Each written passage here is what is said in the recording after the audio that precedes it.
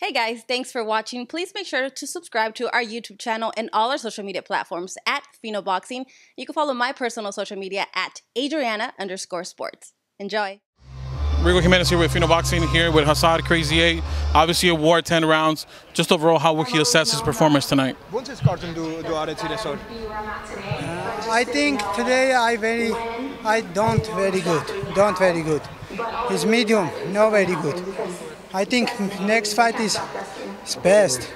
Today, my 70%, 60%. Obviously, you know, you fought for a world title before. Do you think this type of matches prepare you for another world title possibility? Do you want to get, you know, the winner between Ronnie Rios against Akhmadaliev or the winner of Fulton against Figueroa down the line?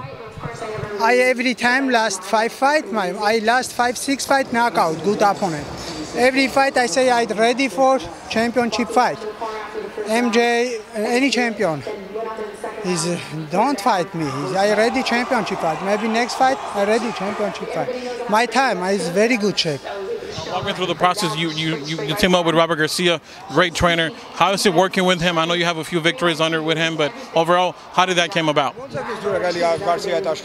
Garcia is very good man first. Second, very good trainer. I very like his training, gym, everything very good.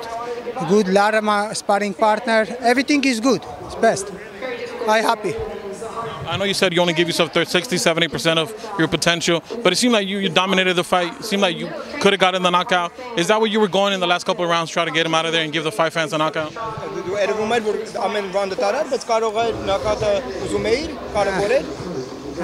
100% knockout, but round 8 I punch.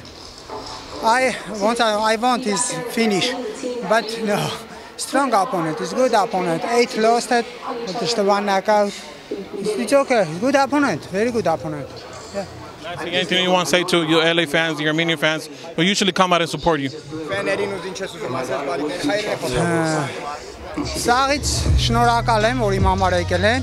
Thank you everyone. Anytime, every time. Thank you. Thank you for the time. We wish you best of luck. Thank you.